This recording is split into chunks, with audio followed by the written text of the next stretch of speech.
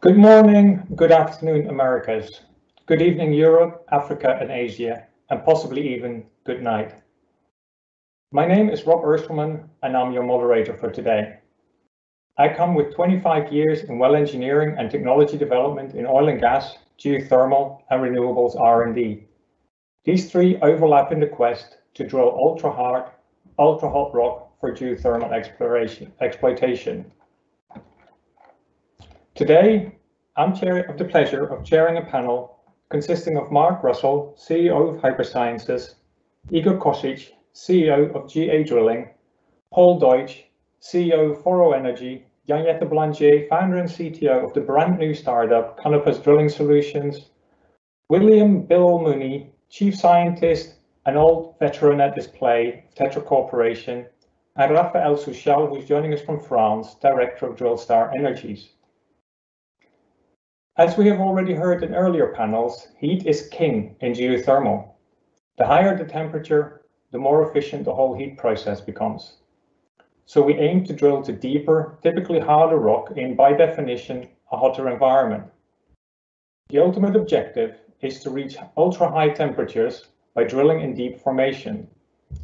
Wells in the order of 10 kilometers, 30,000 feet, and 300 degrees Celsius, 6,000 Fahrenheit and beyond. But we won't get there all at once. As we already heard on Monday and yesterday, there is a commercial staircase via low and medium heat and thus depth. Technically, both oil and gas and geothermal have already been a long way there, but these wells were expensive, often very expensive. To make it economical for geothermal, the wells must become a lot cheaper. This session is the first of two on how we might get there. Tomorrow, in the Future of the Well session, we will hear how existing and incremental oil and gas expertise, tools and methodologies can be immediately leveraged and improved to enable a variety of geothermal concepts. So please hold your questions relating to casing and completion design, HPHT cementing, rig automation, process optimization, learning curves, etc. until tomorrow. Today, in this Future of Drilling panel, we will focus on the sharp end of the stick, making hole. As we get deeper and hotter, apart from the temperature challenge, rocks under those conditions become ultra-hard. For nearly 100 years, drilling has been mostly done rotary mechanical, and this is still evolving at a steady, strong pace. What most oil and gas drillers out there might not know, however, is that PDC bits, now responsible for over 95% of the global footage drilled, are a direct result of earlier geothermal R&D funding. Likewise, the origin of novel hard rock rotary bits such as Baker's Chimera and Schlumberger Stinger bit originate in the geothermal scene and funded R&D. Now, 50 years ago, the crew of the Starship Enterprise introduced many of us to altogether new technologies. There was the currently still science fiction teleportation, but there was also wireless handheld communication, user-friendly computers, voice recognition, non-invasive imaging, ion propulsion, force fields, and phaser weapons. Some were based on already existing fundamental R&D. Others, however, were completely fake, but drove new inventions now deeply integrated into our daily lives. Mobile phones, personal computers, and medical imaging are all attributed to Star Trek by their inventors. TRIS, the theory of inventive problem solving by its Russian acronym, analyzed many thousands of patents and derived trends of evolutions in systems development. One of these tells us that systems will increase segmentation and use of fields. We went from a knight in shining but heavy and inflexible armor to chainmail body armor, and right now we're looking at dynamic or electric armor that's proposed for the protection of ships and vehicles from shaped charged weapons. It's the same with drilling. We started digging by hand, then hand tools, then percussion hammers drilling, then rotary bi- and tricones, and now PDC bits. Directionally, we went from uncontrolled to whipstocks to bent motors and now continuous rotary steerables. In well control, we went from uncontrolled to a complete portfolio of managed pressure drilling methods. And in casing design, we went from highly tapered to monobore. With my background, I have to mention these. We went from digging a water hole where we lift with hand tools to drilling ultra-deep HPHT wells far offshore in hostile weather and ultra-deep water. we are pushing wells out further and more complex than ever before. We can do that again with drilling for depth and temperature. This is nothing we haven't done before. The existing drilling methods are most certainly still improving, but it's evolutionary, not revolutionary. It's time for a new S-curve in making whole. So it's my pleasure today to have the 6 people that I introduced to you early. And I would give each of them 3 minutes to explain their interest in geothermal and also their background and the fundamental principles of technology. So I'd like to start with Mark Russell from Hyperscience. Over to you, Mark. Okay, hi. Thanks very much, Rob. Thanks, Jamie, for putting this together. With this projectile and millions more like these projectiles, Hypersciences is revolutionizing deep, low-cost drilling for geothermal, as well as applications in the tunneling business. I'm Mark Russell. I'm the CEO and founder of Hypersciences. My background is aeroastro engineering, as well as my family's in the mining business. I was lead engineer for Jeff Bezos, Blue Origin, Amazon, leading crew capsule development, and I left to create a company that revolutionizes the use of hypersonics to fly projectiles into rock at hypersonic speeds, which radically changes how one can drill a hole. What we have been doing with Shell and another major world-class mining company is developing a drill that allows us to drill at cost points that are an order of magnitude lower and potentially 10x faster than today's current drilling technology. The way our technology works is as a rotary bit is turning, we call augmented hyperdrill, we fire projectiles through the middle of the drill bit where they break 70% or more of the rock and pulverizing it into small materials that are brought up in drill cuttings. We use conventional drilling rigs and technology, but we go substantially faster, changes the game for the low-cost access to geothermal heat that we're looking for. That's what I founded the company on, and we look forward to demonstrating this in our field trials that are ongoing now in the mining business that are applicable to both the energy sector as well as the mineral sector. And beyond that, we'll run the same similar tests in the tunneling space, participating even in Elon Musk's tunneling challenge that's coming up. So Hypersciences revolutionizing the speed at which we can drill by pulverization with hypersonic impact with millions of projectiles. Okay, thank you, Mark. Igor, over to you. Hi, my name is Igor Kosis, company Geothermal Anywhere, GA Drilling. My background is electrical engineering, and all my co-founders have the strong scientific and technology background. I started my career in the area of electrical engineering, IT, even artificial intelligence in a harsh environments. And then 15 years ago, I was fascinated by the potential of the geothermal energy. And we started to look why it is not possible to make it happen anywhere. And we found that there are, of course, a lot of obstacles, but the biggest one is the drilling. And then we started to work to find a totally new concept that will be able to make it significantly or revolutionarily better. We spent first 5 years of the company running with fundamental research, knowing the physics about the potential different thermal and non-thermal technologies. And then in some 2014-15, we started to work closely with the drilling industry, means also oil and gas. It was a very good lesson learned because we found out that to make some success, we need to have a very good test facility, and we created a center of excellence, being able to help us with the high pressure, high temperature testing. The result of our work was the technology based on plasma.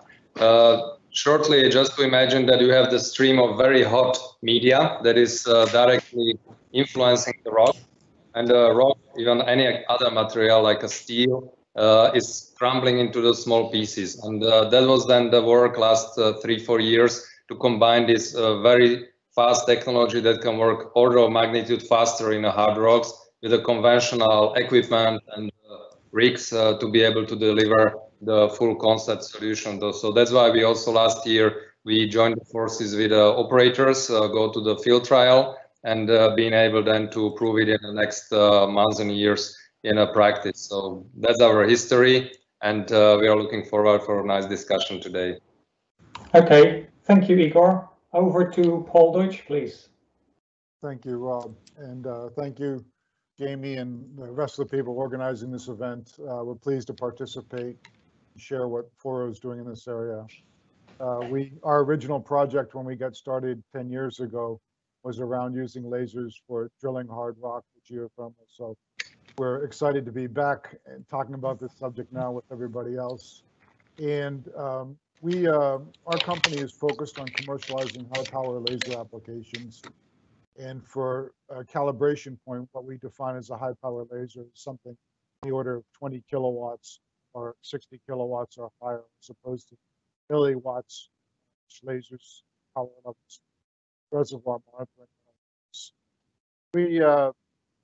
We have kind of three types of people in our company, which I think is critical to the successful introduction of any novel drilling technology, and that's a combination of people with oil and gas backgrounds, as well as the new technology that you're working on. So, for example, I come from an oil field services background, but I've worked alongside people from the high power directed energy weapons background the last 10 years. And one of our key success factors for realizing this technology is letting the oil field people learn about lasers and letting the lasers people learn about the oil field. The idea of using lasers in the oil field and specifically for drilling has been around for several decades. I think it's important to appreciate some of the advancements in the laser technology themselves that makes this now plausible.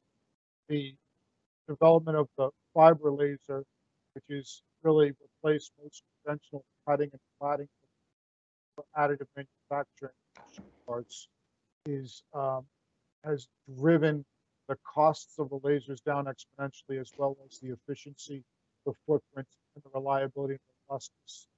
And that combination with fiber optic cable technology that's been used for data transmission and reservoir sensing, pressure and temperature, really makes it possible for this to come to the industry today. Foro has introduced additional innovation that allows you to transmit that power. And we have a set of optomechanical components system that allows you to transmit that light from the surface to downhole. The laser is on surface. It goes through a fiber optic cable that goes to a connector and then an optics pack that shapes the beam. Specifically for hard rock drilling, when we got started, there was a lot of academic prior to. Paul? Yes. Let me just stop you there on the 3 minutes. And also, can you adjust your headset because your audio is actually pretty bad, yeah, so I can actually hear you a little bit better. Okay, yeah. So I'll come back to you. We'll come yeah. back to you later, Paul. We'll go back for the introduction to the next lot. Jan Jette, you're the new kid on the block, so please introduce yourself. Yeah, hi Rob. Thanks for the introduction, and hi audience as well, wherever you are. It's really great to be here. Yeah, I enjoyed working with Shell for about 20 years, and I've been leading a research and development group for drilling automation and extended reach drilling and zonal isolation there. We did many things. We looked at rotary steerables, software rotary systems for the mitigation of stick slip vibrations, and also we worked on abrasive jet drilling. Abrasive jet drilling is what I'm focusing on now as well. Is based on eroding the rock away with a high velocity particle laden jet in the jet bit. We call it a bit, but there is no mechanical interaction there. Abrasive jet drilling is great. It has a great rate of penetration that has been proven already in the field before I was born, and that's quite a while ago. But it has always been a blocker, the thing that you have to circulate a reasonably high particle content through the well, and that causes ECD problems, circulation density problems, etc. We solved that at Shell by developing a downhole recirculation solution. The result of that is that you only have a high concentration of the particles at the place where you want to have the erosion, that is at the hull bottom, and the rest of the system hardly sees the particles themselves, which is great. I left Shell 2 years ago, and I founded Canopus drilling solution geothermal last year, so indeed a fresh kid on the block.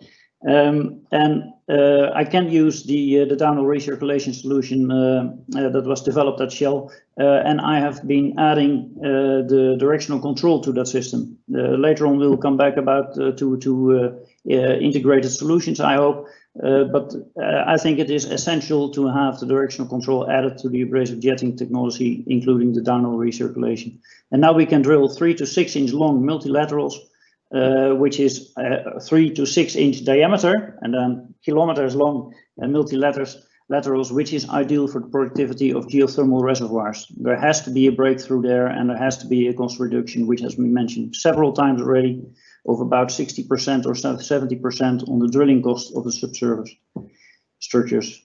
My interest in geothermal is that at this moment only a fraction of the subsurface is currently suitable for geothermal development.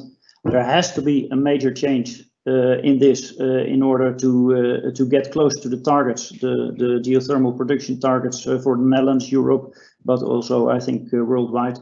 And I think the directional abrasive jet drilling solution can make that at least 10 times more reservoirs become economical, and that's a breakthrough, I would say.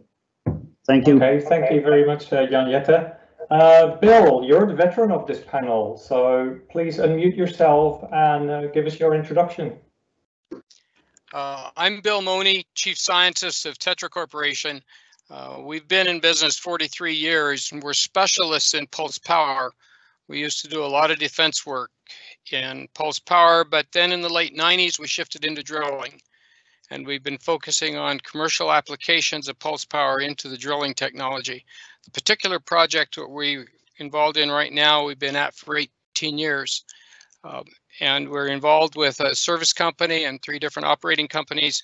It's a all-electric drilling process, has no moving parts, uses conventional rig, and it's been well demonstrated in the lab. We're now moving into field trials.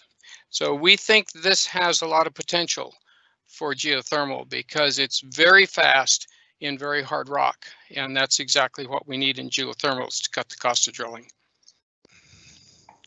Okay, thank you very much, Bill. And then last but definitely not least, Rafael Suchal. Please unmute yourself, Rafael. Thank you, Rob. Thank you, Jamie. Thanks for inviting me here. So my name is Rafael Suchal, as you mentioned, and I joined Drillstar about 10 years ago, coming from another small tech company called Schlumberger. And what I'm going to talk about tonight is another small tool that looks like this, and that's called the mud hammer. So the mud hammer, as you can see or cannot see, is composed of 2 parts. You have the big tube here.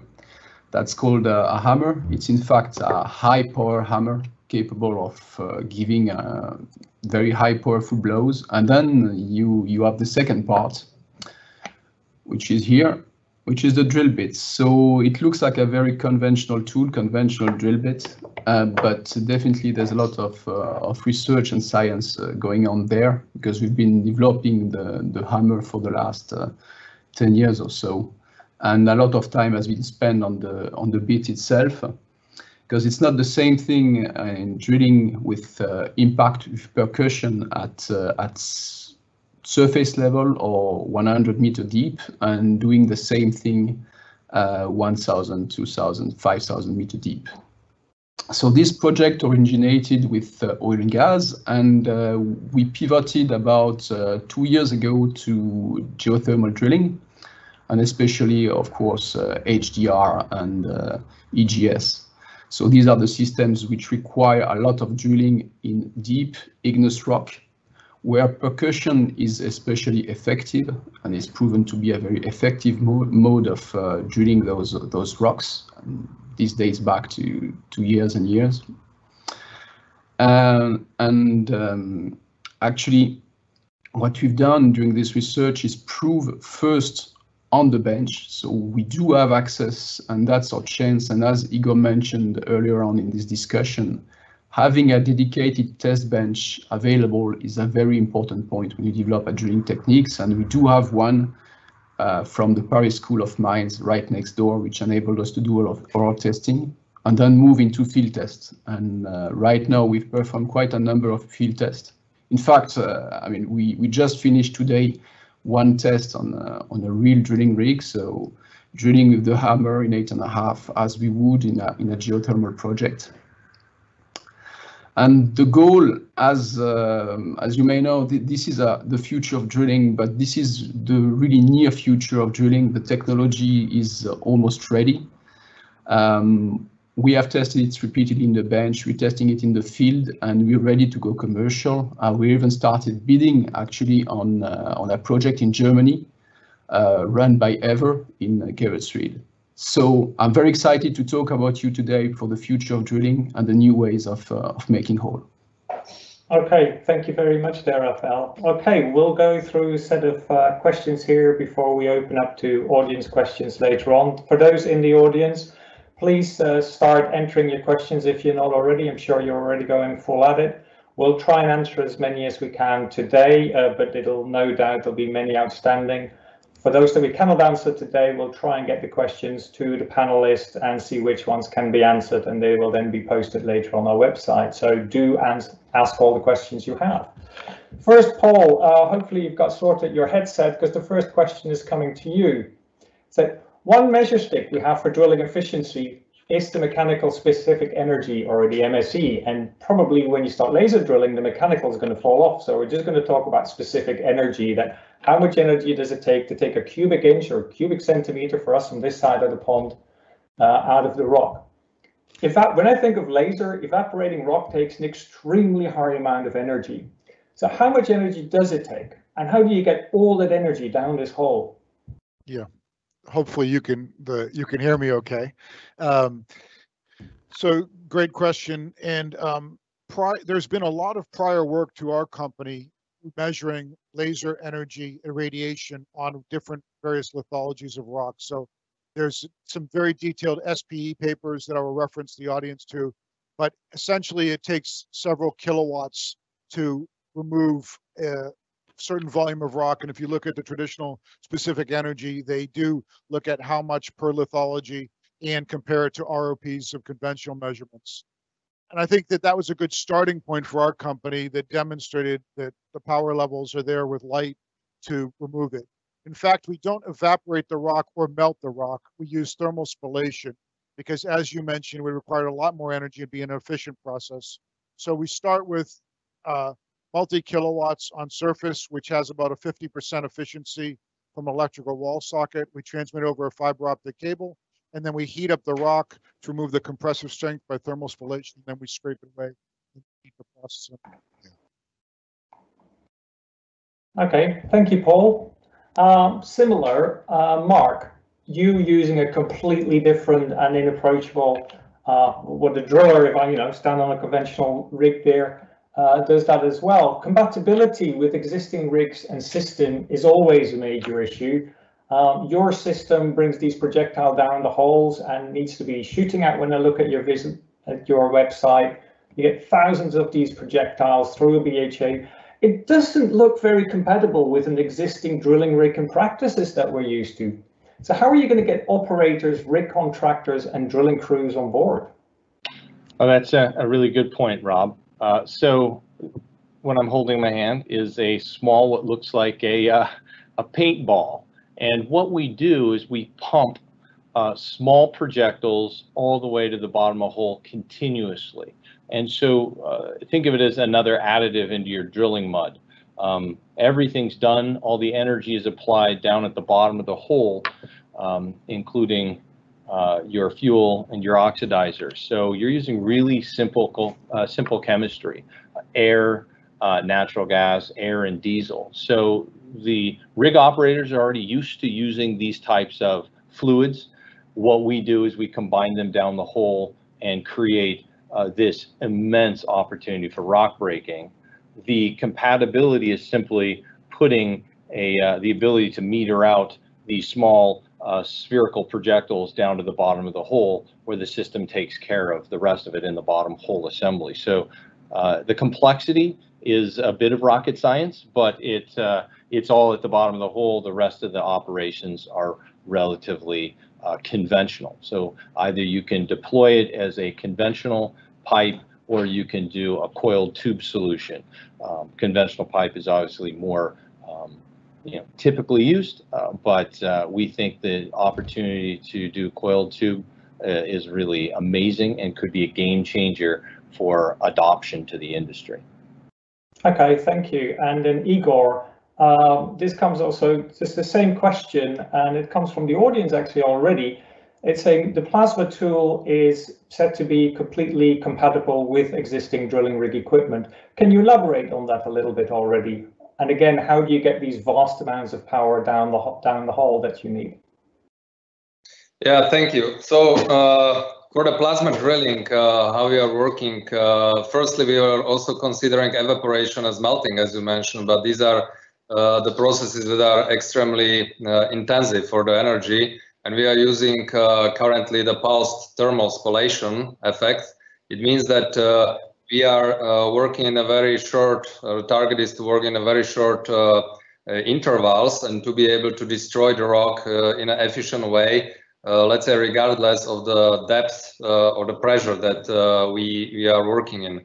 And regarding the infrastructure, that what we need for that, we are focused firstly on the cold tubes. It means that our strategy combining the conventional and the plasma drilling is one of the cornerstones, as we want to utilize as much as possible that is on the in the existing industry market. And cold tube has a super advantages, like we can be fast. Our target lifetime of the tool continuous work is set to several hundreds of hours. So without need of the tripping from the need of the maintenance of the tool.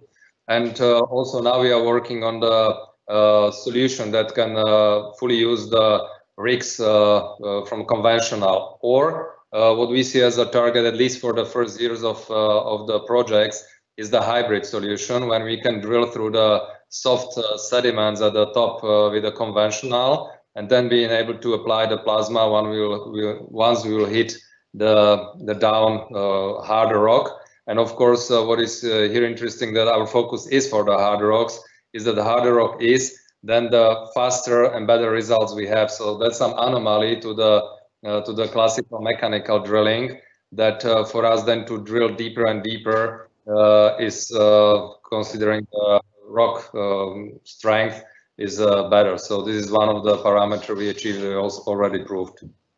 Okay, thank you. Bill, would you want to add to this for your equally unconventional system? How do you get the power down? How compatible is it? And how do we get things like cuttings out of the hole? Do you create cuttings? You might want to unmute yourself. Our process creates miniature lightning bolts inside the rock 200 times a second. So we're failing the rock in tension. We use conventional drilling rig to manage the bottom hole assembly and to sweep the cuttings out. So from an operator standpoint, it looks pretty similar, except it's drilling really fast. We generate power down hole, and this will get the power we need to do it. Our efficiencies are, we've looked at the specific mechanical energy efficiency, and we're slightly better than a rotary bit or PDC bit.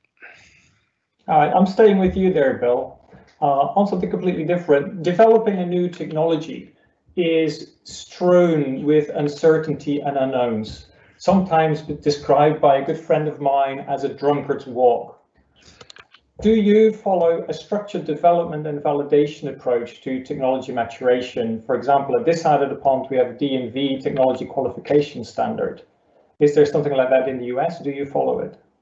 Yeah, there are no textbooks on the technology that we're doing. In fact, I've been told by one of my board members that I need to write one. And so when we started this, we didn't know how it worked. We had seen some things in the laboratory that pointed us to the process. So the first thing we had to do was to try to figure out what the process was and how did it work, study the physics of it. And then our next step was to continue refine that, to refine the model and get to the point that we could then do laboratory tests. And then full size, full rate, high pressure tests, showing, taking it step by step to the point that we could demonstrate the technology. What was key is working with operating company and a service company to be sure that everything we were doing was well focused on the end product. Because at the end of the day, the only thing that matters is what a customer can use. I even went to drilling school. I may be the only pulse power engineer in the world certified to run a drilling rig. And that was very helpful to know what the real issues were and to stay focused on the end game. Okay, thank you very much, Bill. Jan-Jette, you've only recently started Canopus, but you build on a decades of drilling R&D experience with Shell, as you said yourself. How does that affect your approach to technology development? Yeah, thanks, Rob. That indeed must have a major impact on the way I approach these type of developments and things. I had a great opportunity to work in the labs where expandables, managed pressure drilling and spellable crackers, etc. were invented. And all these developments made use of great facilities that Shell had for internal projects. And I was thrilled to hear that Shell gave away these facilities to the Research Institute in the Netherlands, TNO, for public use. So that's what they are. They reopened the labs last February, just before the crisis, the Corona crisis. And in that context, I would like to mention three things. Before going for any challenging field pilots, etc., you have to de-risk and demonstrate to the stakeholders in a controlled environment like these facilities, and there are other facilities in the world as well, of course. But show it and de-risk it as much as possible, and that includes also the measurement of the specific energy that has been mentioned before, one of the key parameters. But also the whole cleaning and all the other stuff. And that brings me to the second point, always aim for an integrated field solution. Not the most complex one, so not the most challenging one, but the least viable product, as it is being called as well. Go for a simple one, but a complete one. So when you go to the field with a bit, make sure that indeed you get the energy there, that you avoid any potential damage to the well that is being given to you to play with it. And make sure that you have your well control story ready, etc. Last but not least, make sure that you have directional control. Without directional control, there is a very limited application of most hole-making technologies. And the third one is be selective on the field trial opportunities. So a badly chosen opportunity with a lot of tripping time, for instance, if you go to a large depth, etc., the cost will go sky high, and you learn only a limited amount of that, and also a bad prepared field trial with the crew that is going to help you out with doing the test can kill a technology already in its infancy, not because of technical reasons, but because of operational reasons. But one funny story about this, we once went to a rig with the software rotary system, which is mitigating the drill string stick slip vibrations. And very quickly the driller switched it off because the rotary became completely silent, or at least had a monotonous whatever sound, which is an indication that all the torque spikes were filtered out. which is the function of the technology, but the driller got nervous because this was not the normal sound of the system, and therefore he switched it off. Now that kind of things you have to prepare, and it is completely unexpected what you can run into after having spent so much time in the laboratory. Okay, thank you, Jan. Just staying with you there for a second. I'm going to be asking all of you this as I come back to you. Is how much energy does it take to remove the rock compared to rotary drilling with your method? And then what systems do you compare? Yours against rotary, conventional rotary. Pick your variety. Yeah, no. So if I mean, in most works, of course, the PDC bits are the most efficient. If it's not too extreme in hardness. We compared the rate of penetration and the drilling efficiency, the specific energy, etc., with PDC and tricone bits, and we found pretty consistently that in every rock, after having selected the best bit mechanical bit solution that you could apply, that abrasive jetting is at least as fast, and if you optimize the energy to the bit, it is twice as fast as conventional mechanical drilling. The specific energy is a little bit less. That's about say 40% less. But the amount of energy that you can transport via hydraulics to the hole bottom is higher than for mechanical energy because of pressure restrictions in mud motors and other downhole equipment. Okay, so thank you very much. Yeah, okay. Okay, Mark, same question for you, where Jan Jette comes from a very long oil and gas pedigree. You were a complete new entrant to the oil industry. I remember when we first met, we did a Drilling 101 day. What benefits and disadvantages has that given you as a complete fresh pair of eyes to this challenge? Yeah, it's a great question. So I'm a unique hybrid. As I said when I first did my introduction, my background, I'm an aero-astro engineer with a master's degree from Stanford, and leading crew capsule development and spacecraft systems between Boeing and Jeff Bezos' company. And then my whole family's, I grew up in a mining town in northern Idaho, so going underground is sort of in my blood. I left conventional aerospace with this concept of finding a new way to fly. And I was 2 miles underground drilling with a crew, effectively, the deepest holes, diamond drill core holes in North America. And that's actually when I came up with this idea that you could take 2 miles of drill rod and do something special with what is amounted to a chemical railgun. And ultimately, that's what Hypersciences developed from, was an idea of merging an aerospace application with knowledge about that. And you're right, to start with, I other than managing drilling, I didn't really understand all the mechanisms. And quite frankly, we went and proposed this to Shell, saying we don't need to rotate at all. And in fact, we proved that we could get incredible rates of penetration by pulverization of both the projectile and the rock. So it has been, you call it a drunkard's walk to develop these technologies. I think it's really important to understand you do have a path. For us, it's betting on hypersonic velocity to do these really important things. And the fundamentals were actually developed in the 60s and 70s. It's just a matter of taking a technology like hypersonic, RAM accelerator that we use. It's a special technology, like it's a jet engine in a tube. Applying that to industrial makes us incredibly valuable as a technology, because in aerospace, you'll fly once, twice a day. If best, 300 rockets will take off a year. Today, there'll be 30,000 airplanes that take off and land because they depend on jet engine technology. We're only going to be successful as a company as we're flying thousands of these every single day in a drill hole. And that totally changes the paradigm for both industrial use of this as well as our aerospace use. Okay, Mark, straight in one question from the audience there for you. Yeah. This stuff sounds pretty dangerous and stuff.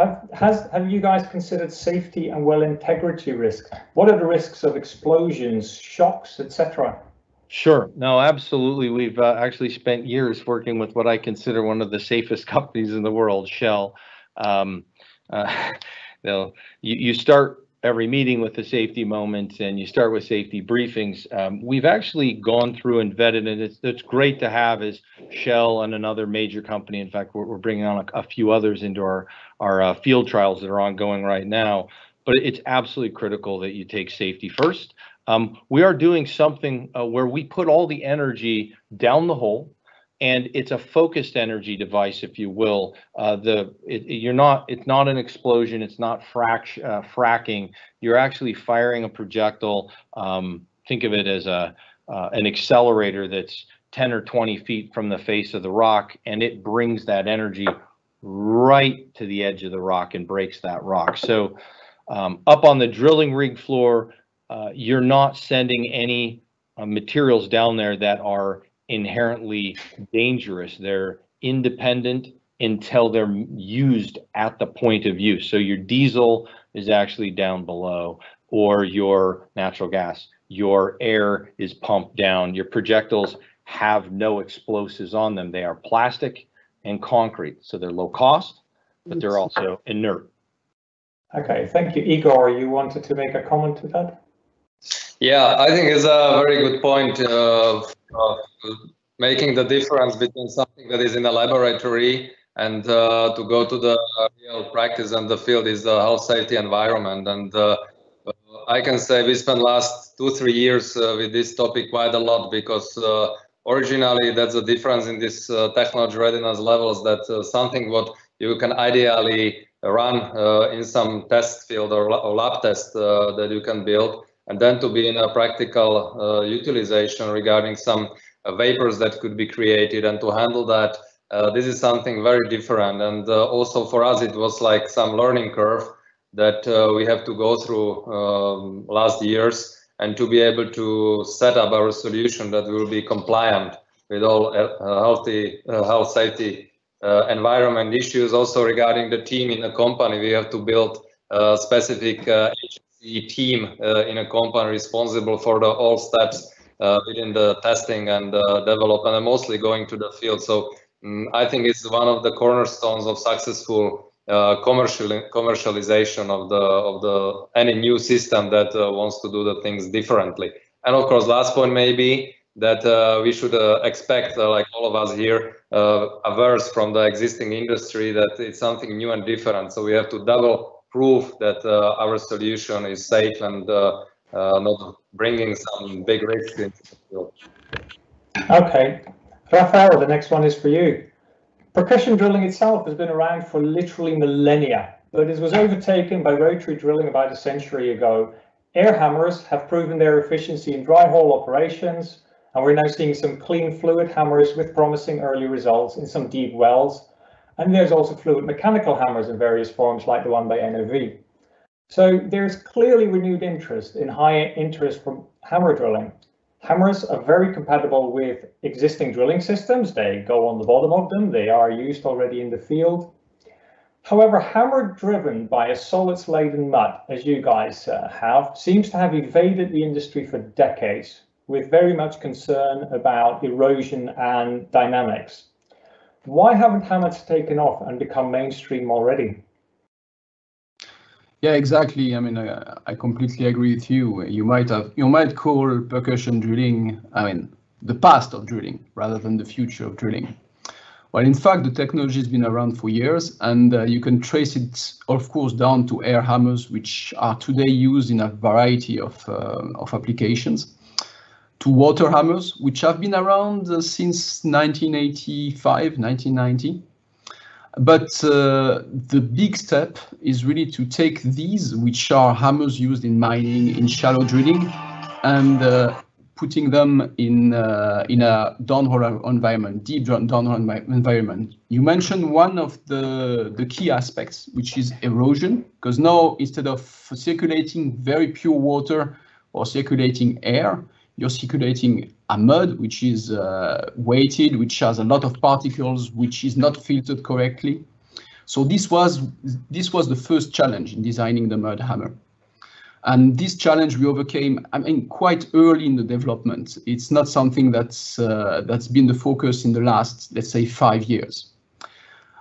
On the other end, another aspect is clear, is that you need more fluid. So you need a hammer which is able to pass through a lot of the fluids. So this has been part of the research. And the third point is to design a bit, because you're not drilling with the same bit on surface and 5,000 meter deep. So if you want to have the same gain and to multiply the ROP, I mean, we're not talking about 30–40% gain like you have today with some of the hammers. When you're talking about high power hydraulic hammers, you're talking about multiplying the ROP by 2, 3, 4, 5, and that's what we've seen on the bench and in the first field trials.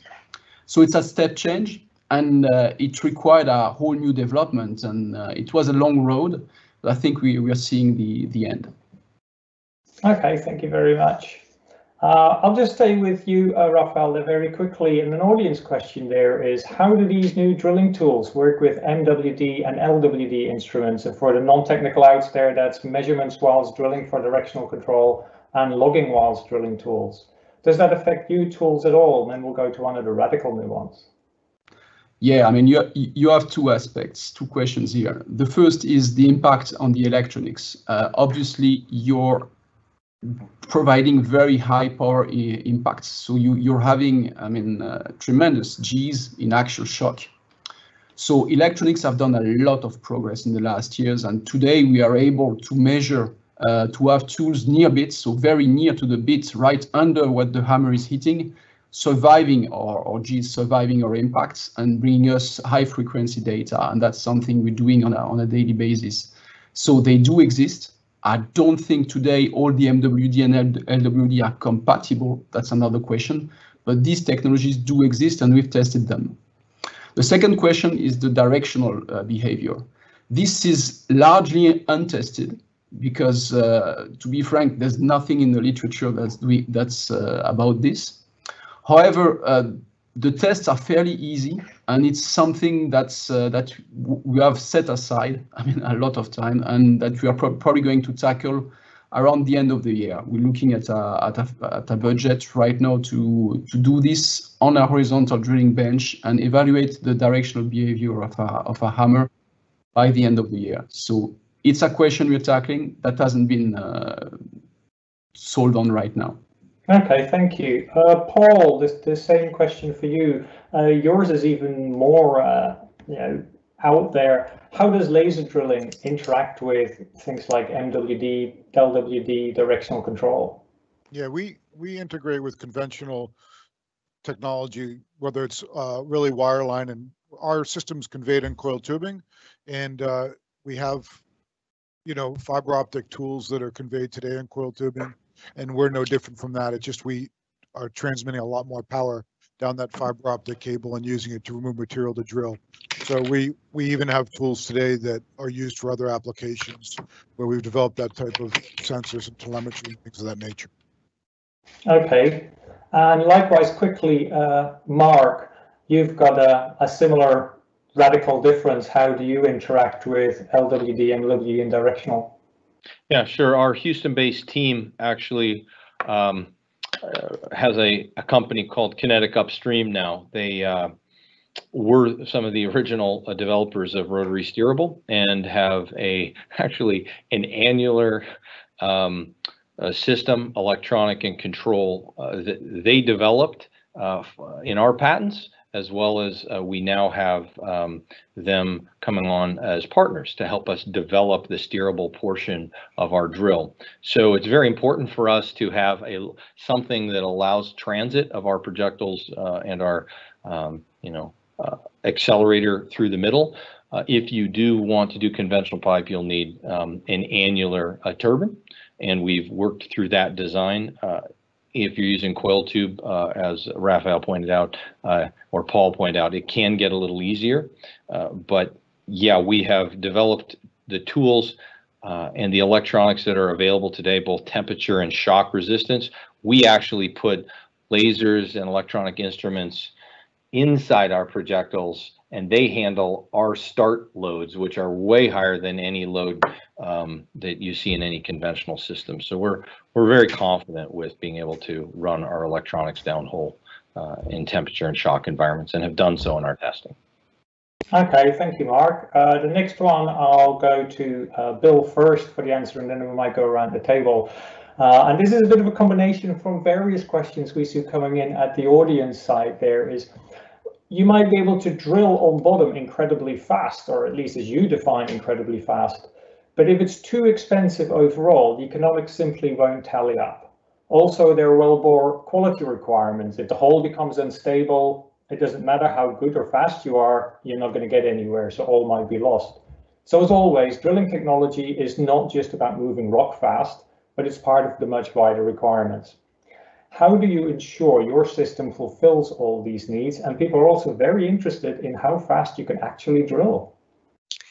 Yeah, we have been quite concerned about wellbore stability from the beginning, and have been very pleased with our test results in very hard rock in the laboratory, that the texture of the wellbore is quite good, well defined, easy for casing, and I can't talk about how fast we can actually drill. Our strategic partner asked me not to, but it's quick. It's really quick, and so the managing the well has been an important issue for us for a decade. Because at the end of the day, the product is not the drill, the product's the hole. And we have to develop a drill technology that our strategic partner can then manufacture and use to drill holes. So it's been a big issue for us from the beginning. Okay, thank you, Bill. The next one is a bit of a combination there as well from a number of questions. And of course, with all you startups, probably there's lots of questions out there on how much your cost per foot, what is your overall RRP, a lot of proprietary questions really that probably you can't put out there overall. Let me see there what we've got here. A question from the audience there says, oil and gas companies have spent big money to optimize drilling technologies and spending huge efforts on there. Some have abandoned projects in these very same areas after very large investments. Where will your future R&D funding come from for these new high-risk, long runway technologies for geothermal projects? Who wants to take that one on board? Mark. I'll take it. I think it's great to have partners to help validate. Folks like Shell and this other company have helped us by being there. But if you have a technology that you want to bring to the field, it's important to have a very, very clear focus to demonstrate one thing and one thing well, particularly if you're a startup like us. So going fast and breaking rock, very important. We've found that you can go out and fund these things independently with non-conventional financing, and you should expect to do something. We heard yesterday, I won't go all into it, but you start out with the 4 F's, your friends, your family, and I think what are the, anyway, there's 4 of them, but it ends with, you have to go out and seek enough capital to make these things work, to get to the point of critical field proof. I don't think the big companies, I don't know who wrote the question, but in general, people would like to see the technology sitting on the back of a pickup truck, and that's when they're ready to fund you. So get ready to actually get to that point. And that's what we're doing at Hyper Sciences, is actually bringing it to the field and funding most of this through crowd financing. So, Seed Invest and Start Engine are ways for us. We've raised over 10 million ourselves on crowd financing and are continuing to do that with Seed Invest. Okay, Igor, you wanted to make a comment, respond to this? Yeah, I see why also in general that why these innovations and these radical innovations in the drilling industry are not happening is that there are a lot of very big obstacles for new startups to create some ecosystem. We compare it with some other industries like, I don't know, IT or solar and so on. You see tons of companies that are trying to do something and something significant. And here we see the big obstacle is the financing and of course the time. So these are two connected things that to develop and then maybe mainly to prove the new drilling technology. It takes years. It is not a job for a few months, and also the expenses for building such kind of system and to have the test facility that you can prove it. It's a big obstacle. So also I agree with that. That first of all, also we started with some friends from family and angel investors and our own money. But soon as we knew that this is really significantly above our possibilities, we were able to combine private and public sources. But also our expectation now, in for example, for us in this phase, and we mostly used till now private equity or the sources for the new drilling development, and also industrial support in the form of some sponsoring or projects.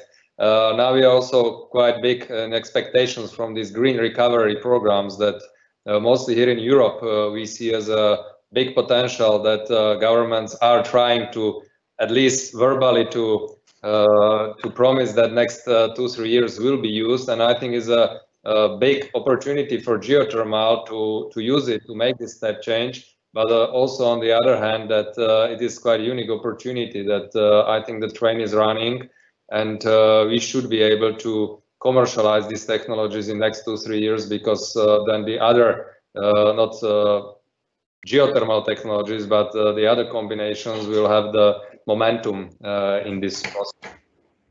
Okay, thank you. Paul, you wanted to respond to this quickly? I just wanted to reinforce that I think that's a huge challenge, particularly when you're talking about 10 kilometers and 300 C, and you look at the drilling efficiencies in oil and gas with how quickly it takes to drill an unconventional well. So I think that, you know, it's going to require some unique set of funding, and the traditional sources for game-changing technologies are gravitating towards other industries. I think if we want to see something for geothermal, it's going to require something unique, at least in the United States. I'm staying with you there, Paul. I know I've got this for a few. People want to know in the audience how far you have drilled, how much money and time you expect to finalize to get ready for a field demonstration. And I understand some of you might be close there, some of you might be further away. So, Paul, will you be the first one to answer this? Yeah, so the work we've done in terms of technology readiness level, we've spent a lot of time in the lab drilling your 4-foot blocks and come up with ROPs in the order of magnitude that are 3 times faster, and with weight bits and torques that are substantially lower, so less than 1,000 foot weight on bit, less than 250 foot-pounds of torque. So we've done the lab part of it, and then in the field part, we've conveyed to depths up to about 1 kilometer or so, and we haven't combined the two yet. With a proper program in place and sponsorship, we would probably be out there in the field to some depths in the next year or two. Okay, Rafael, do you want to respond to this as well? I understand you've been looking for opportunities or something. You mean opportunities for testing or for funding or what? Field work. Yeah, no, I mean, funding and testing has been the backbone of the innovation, and the ups and downs can be explained with the different partners we've had throughout the history. I mean, the whole project started with support from Shell, and Shell invested quite a bit in this technology in the early 2000s. Then Total took over the project. Again, that's all oil and gas DNA in the beginning, but the applications were so narrow that none of them came to light. And even though millions of euros were invested in this technology, in the end, we're seeing now the light with geothermal, which also some operators investing deeply into it. And I think we're seeing the end of this, and with the geothermal operators now. Keeping in mind, the most expensive thing is always the testing and the rig rates and finding the right well and the right opportunity to field test. That's what's been the pursuit for these 10 years. Okay, Bill, for you, the saying goes, hardware is hard. you've been at this technology for coming on 20 years, I think, since 2003 you mentioned. How is such a time frame sustainable in today's rapid return on investment expectations? That's a good question. When we first started looking at the drilling industry application for this technology, I had a very helpful conversation with people at Schlumberger, and they said it takes 20 years in the oil and gas industry to go from a new idea to a product in the field. And so we're about on track. We first had a private investor that funded the work to the point we could demonstrate it. Then an operating company got involved in it once they saw what we were doing, and then a service company got involved in it. And the industrial funding has been the key. And we have a very solid patent portfolio that we own, which is also key to it. And so the funding process has really been by the customers, by the people that need it. And they're the ones that have put the money into it and are continuing to do so. Okay, thank you. Mark, one for you. Audience question. Yeah. Does your technique transition to large boreholes, and will there be stability issues? Okay, yeah, so great question. We have developed a technology that offers you any variety of hole size. So for instance, the projectile, I know this one isn't spherical. This one I'm using right now, that's capable of drilling up to a 12.5-inch hole, with most of it being done with the hypersonic impact. What you're doing is you're actually shooting off center, and you're allowing the drill bit, that very outer annular section, to be drilled where you have the highest torque and your bit is most efficient. So that's how we maintain borehole control and what we call augmented hyper drilling. In the case where you're making even bigger hole, I mean, let's be honest, a geothermal hole is not just a drill hole. It's like a shaft, and it's more like a mining shaft. And so what we're doing is using these type projectiles to tunnel bore and shaft bore much faster and larger area.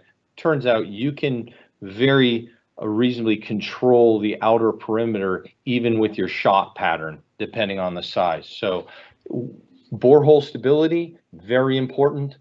And while we can hypersonically have an order of magnitude increase in ROP, our real job is to have an order of magnitude decrease in overall cost of drilling and completing if you want to actually drive the cost. You can't just solve it in drilling. If drilling were free, geothermal is still expensive. So we work very hard to make sure that our systems are compatible with really low cost completions, which means, in fact, one of our patents is actually completing while you're drilling.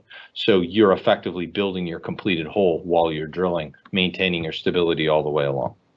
Yeah, the same stability question for the spallation people. So either Bill or Igor who wants to, or maybe even Paul who wants to answer this.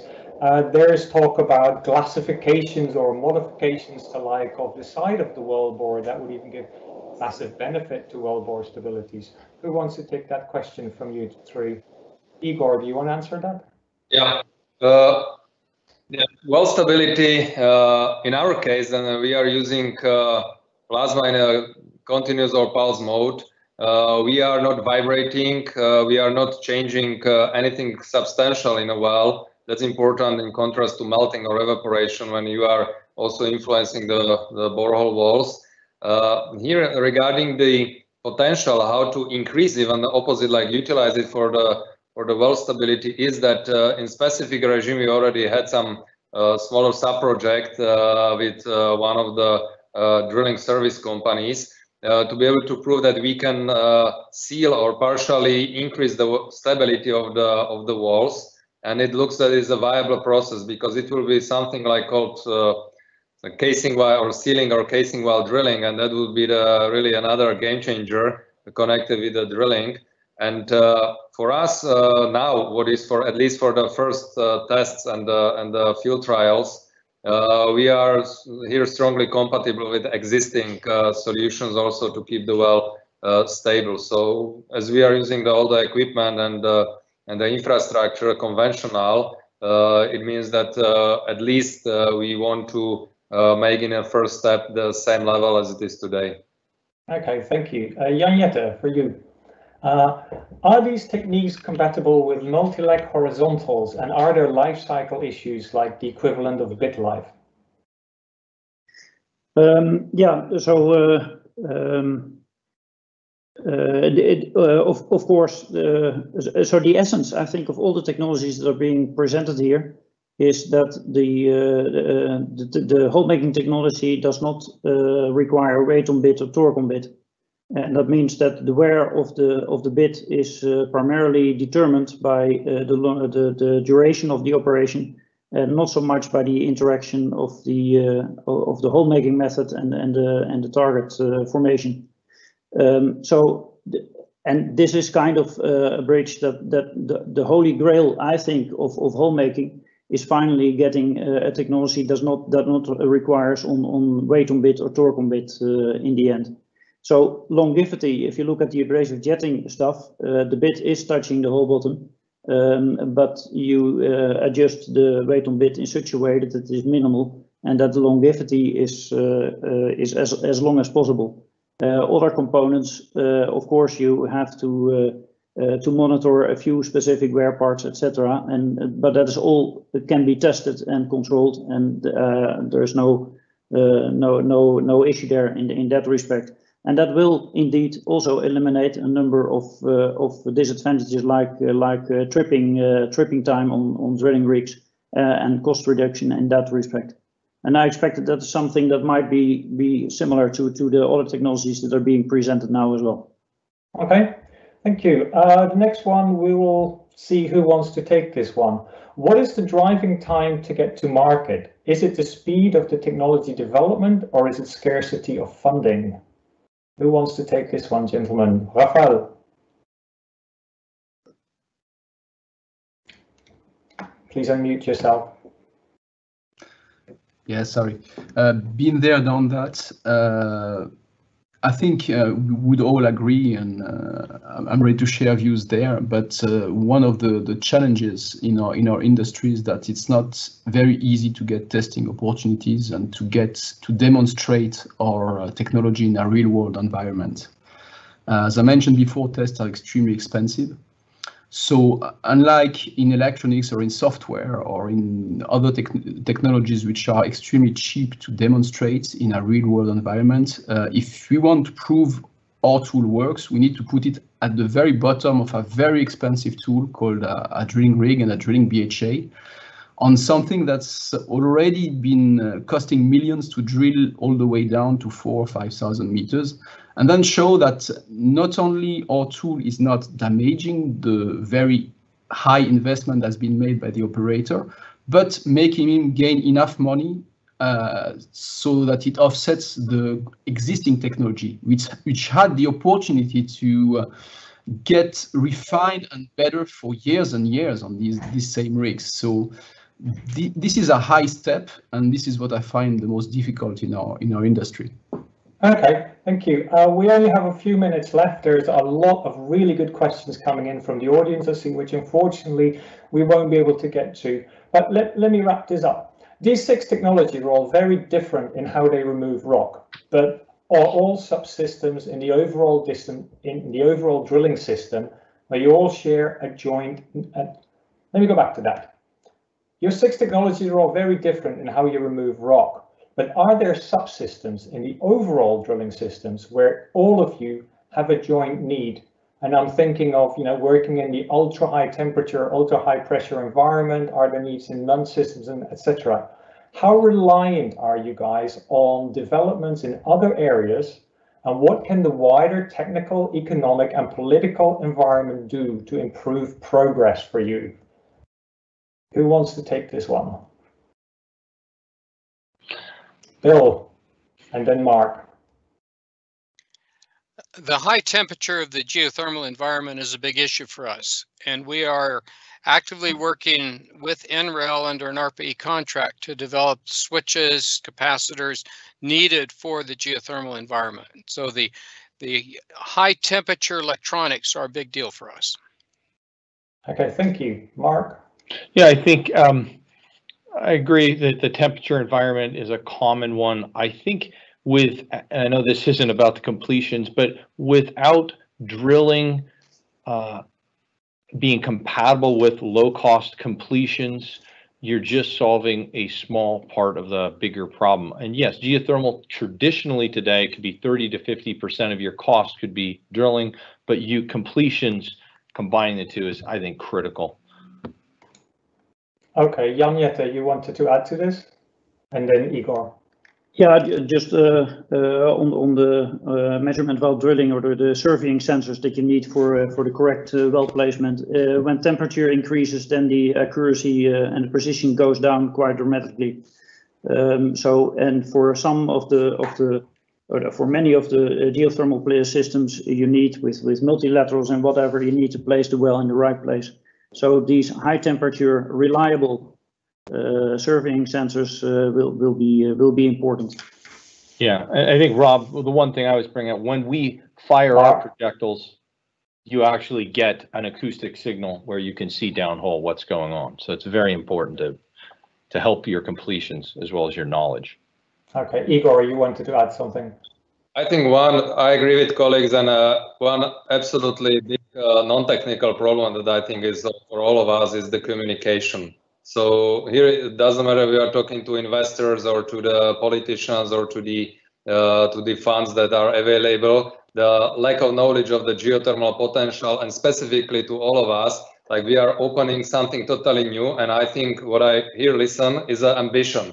And what I see now currently also in Europe, I'm not so familiar in the States, but I see similarly, is really the clearly articulated ambition of the industry to bring the disruptive solution that can bring totally new financial, economical, and energy market for the companies, like, for example, also oil and gas. We call it here internally like switch to clean. And this is, I think, one of the very important points that is a challenge for next years. Jan-Jette, you wanted to quickly add and respond to this? Very briefly, please. Yeah, a very quick one. Indeed, the funding and the opportunities to pilot the tests, the technology is extremely important. There are many subsidy schemes at least in Europe, that you can make use of or try, but these are lengthy processes and take at least a year. And it would be great if there is a much faster way to get these funds available if you have a good plan. Thank you very much. I'm afraid we have only a minute left, gentlemen, so I would like to thank you very much for your time. Time has flown by as usual. For all the questions, and anybody in the audience out there that thinks you've got something to add to these people, something to contribute to them, all 6 of them are on LinkedIn, so please go and fill their boxes for them, offer them your services, and let them know how you can help them get their technology to market faster and cheaper. For all the other stuff that we didn't address today, for the hot wells that we need to be drilling in the near future to make these wells faster and an awful lot cheaper, tune back in tomorrow when Kate Young will address the future of wells, advanced tools, techniques and methodology. That's the first session of tomorrow at 10 a.m. Central Time. But stay around now, because in half an hour we have some real heavyweights on board. We will have, moderated by Peter Tzakian, we will have a surprise panel consisting of James Dupree, former COO, Global Subsurface, Global Projects and Exploration of BP. He's only formal because he goes and retires after he admitted to this project. We have Michael Lieberreich, Chairman and CEO of Lieberreich Associates, heavyweight in the financing, and we have Carl Pope, no one less than the former chair of the Scherer Foundation and currently principal of Insight Straight Technology. So stay around for more fireworks in PIVOT 2020. Thank you, everybody, and see you next time.